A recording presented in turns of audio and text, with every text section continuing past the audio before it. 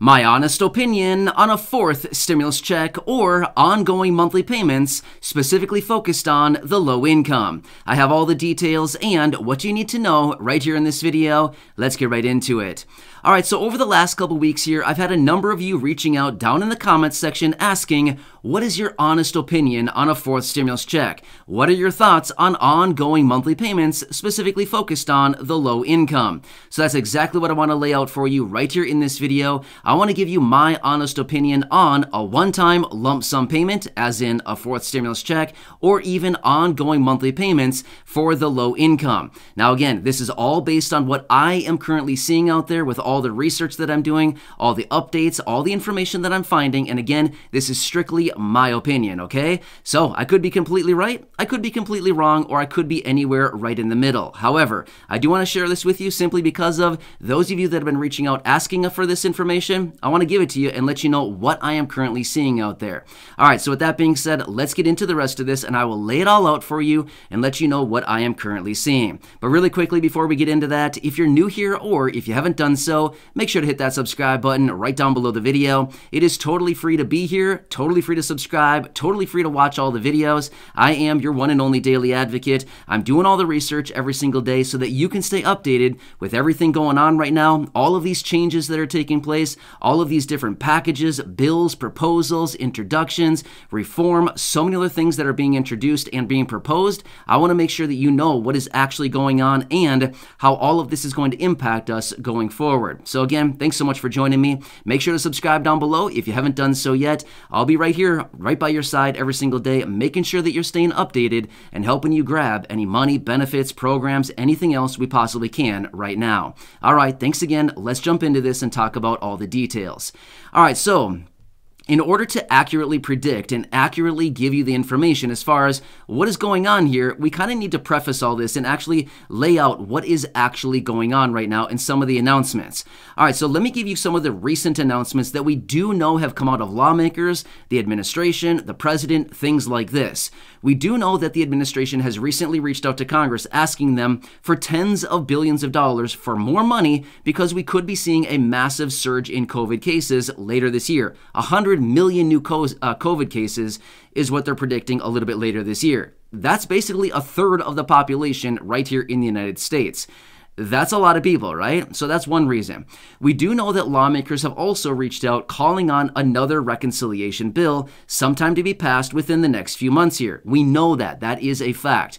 We also do know that lawmakers have been in previous support of ongoing stimulus checks. In fact, over the last couple months here, the last 2-3 months or so, we've seen multiple different proposals hitting the table out of a variety of different lawmakers, senators, out of representatives. We've seen all kinds of talk about a variety of different stimulus type checks, ongoing monthly payments, one-time lump sum payments, all kinds of different things like this. We've talked about all the different details of this, right? So a lot of it has to do with inflation and of course rapidly rising gas prices, which once again, we're back at new all-time highs in gas prices. So again, a lot of different things that are going on here. So we continue to see that there are many lawmakers that are in favor of continuously sending out ongoing payments for the low income and essentially anybody that they determine as low income based on their definitions of basically $75,000 of income or less each and every year and $150,000 as a married couple. Now, these are generally the income thresholds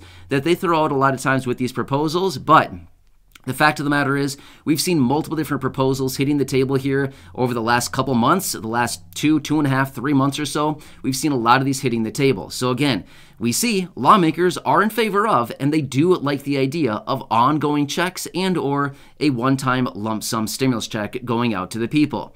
Now, we do also know a few other things going on right now. Number one would be inflation. It continues to go higher.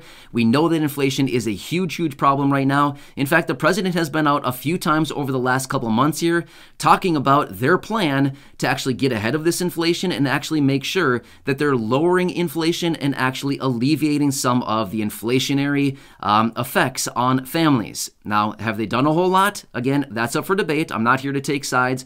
But either way, I think we can all see the situation going on right now. Inflation continues to go significantly higher.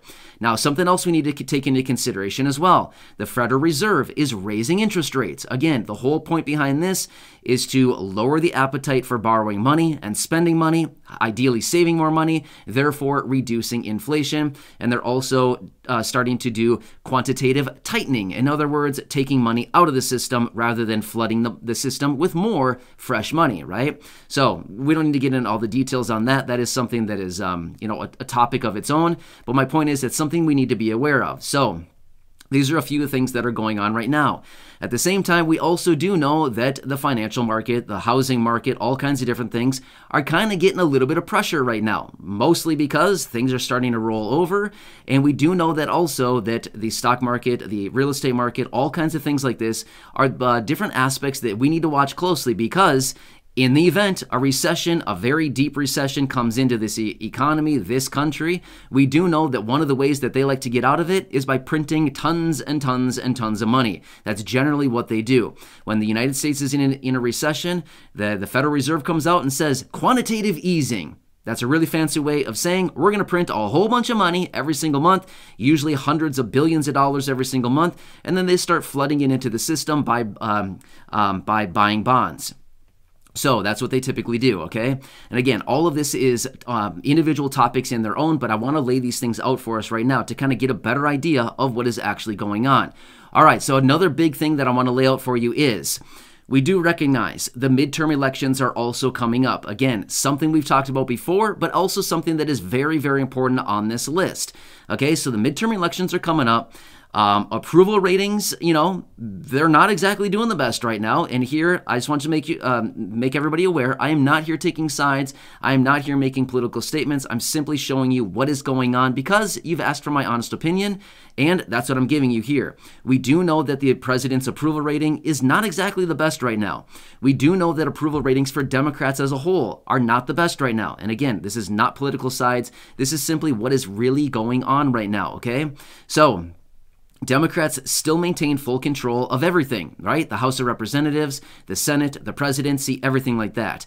However, with the midterm elections coming up, that could be possibly shifting. Again, I have no idea what the future holds, but that is a real concern going forward for Democrats, possibly losing control of the House and or the Senate going forward. If that's the case, their opportunity to pass another reconciliation bill is off the table. It's done. It's over. It's game over for that. Well, they also know that they can get a reconciliation bill done probably relatively easily, provided they can get Joe Manchin and Kyrsten Sinema on board with that. Other than that, that's all they really need. They need those two votes along with the other 48 Democratic senators to basically get a bill done. It wouldn't be that hard to do, but they would need to thread the needle a little bit, right? So this is something else we need to watch very closely because Democrats have made it very clear. They need to deliver for the people before the midterm elections. They've said this. People like Chuck Schumer have said this. Elizabeth Warren has come out and said this a couple weeks ago. Bernie Sanders has alluded to this. A lot of high-profile Democrats and Bernie Sanders, independent, have been out saying, we got to get something done here for the people. We got to show the people that we are working for them. Well, at this point, a lot of people may be a little bit skeptical as far as what is Congress really doing, right? What are they really doing for us right now? Inflation is raging. The market is rolling over. There's a lot of different things that are going on. Fixed income, low income individuals out there pretty much are not being able to keep up with all of these rapidly rising prices. We've seen it with multiple different reports out there. So it's all coming full circle, right? So I wanted to lay this all out for you just so that we can see all the different aspects that are happening right here, right now, to kind of set the groundwork and build the foundation of what is actually to come, what is currently going on right now, and how we can justify additional money going out in the form of stimulus, ongoing monthly checks, things like this, okay? All right, so with all that being said, again, I could sit here for another hour going on and on and on about all these different things that are currently happening right here, right now. And, just different things that are kind of leading toward that and making additional points as far as money that is needed right now. All right, so let's get into this and let me tell you where we currently stand with this. All right, so here's this is what I currently see going on. And again, I'm throwing out my opinion because that's what you've asked for. This is just strictly my opinion going forward now. All right, so here's what I would say. If we happen to get a fourth stimulus check, again, I would not take it off the table. I would say this much. If there will be a fourth stimulus check, it will be a highly, highly focused check. And again, I want to make it very clear. This is if we get a check. At this point, nothing has been passed yet, but we do know that there are many different lawmakers that are in support of checks, either one-time lump sum check or ongoing monthly payments. We do know this, okay? Just want to make it very clear so we're all on the same page and that there's no misunderstanding and saying, you said a check was coming. No, I'm simply giving you my opinion based on what I'm seeing here. All right, so what I want to make this very clear though, here's what I could foresee going and happening. If there happens to be another check, it would be a highly, highly focused check for the low income and or the fixed income. Roughly 20 million, 30 million, 40, maybe 50 million people. In fact, not too long ago, we did hear out of the administration, they've identified about 48 million households in this country as low income. So there you go. The number might be around that 48 million number. It could be 50, it could be 45, it could be 30, but anywhere around that 48 million number because that's what they've identified as low income. All right, we've got that much. So again, based on these numbers, a highly focused check. Now, again, it could be monthly ongoing payments. It could be $100. It could be $200. It could be $300, something like this for maybe a short period of time. Maybe a few months, maybe 6 months, maybe a year. Maybe it's pegged off of gas prices, just like we've seen previously with the Tax Rebate Act of 2022. That one proposal that came out probably about 2.5 months ago or so from that small handful of Democratic representatives. So that is something that we could foresee going and happening is ongoing monthly checks, small amounts, again, probably $100, maybe $200, maybe $300, something like this. It probably would not be $1,000. It would not be even $500, just in my best guess based on what I'm seeing out there. Maybe a year ago, they were a little bit more generous. These days, they're not being as generous with the dollar amounts. If you've noticed, some of the ideas and some of the proposals and the packages that we've seen introduced lately, the dollar amounts seem to continue to get smaller and smaller and smaller each and every week that goes by, it seems like, right? So that's why I'm saying it could be 100, 200, maybe a little bit more than that, but I would not anticipate 500 or even 1,000. I wouldn't anticipate that on an ongoing monthly basis. However, when it comes down to a one-time lump sum check, if they do happen to pass a one-time check, again, I wouldn't be surprised to see it being $1,000, $1,200, $1,400, something like that. I think honestly, again, being honest, letting you know my opinion, I think $2,000 would be a stretch. Just being real with you. I think $2,000 as a one-time lump sum check would be a little bit of a stretch right now. I don't know. Maybe they would do it, but I'm just saying, based on what we've currently seen out there, I think 2,000 would be a little bit to ask for. But I do think 1,000, 1,200, 1,400, something like this would be completely within the realm of completely reasonable as far as them to pass something. So, and again, highly focused, it wouldn't cost that much money. Even a $2,000 check for 50 million people would only be $100 billion. It wouldn't be that much at the end of the day, right? So even if they chopped it down to say, $1,400 for 50 million people? I mean, what is that? $70 million? According to my mental math really quickly there, $70 billion. Again, not that much, right? They spend $70 billion all the time on little projects around the country or even around the world, send out money to other countries and things like this. So $70 billion in the grand scheme of things when it comes down to Congress, it's not that much money, right? So anyway, this is kind of what I foresee happening. And as far as timing goes on this, kind of any time between now and pretty much the midterm elections. However, the sooner the better, but the timing has to be perfect because they know that they want to get that money out in the event that they were to do something. They would want to get that money out perfectly timed so that we remember who did it when we go to the midterm elections out for voting, right? They do it too late, and it's too late. They do it too early, and it's like we might forget by the time we get out to the polls to start voting, right?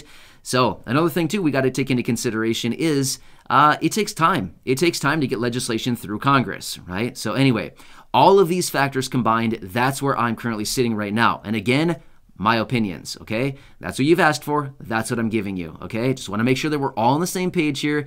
I don't need anybody saying, you said, you promised.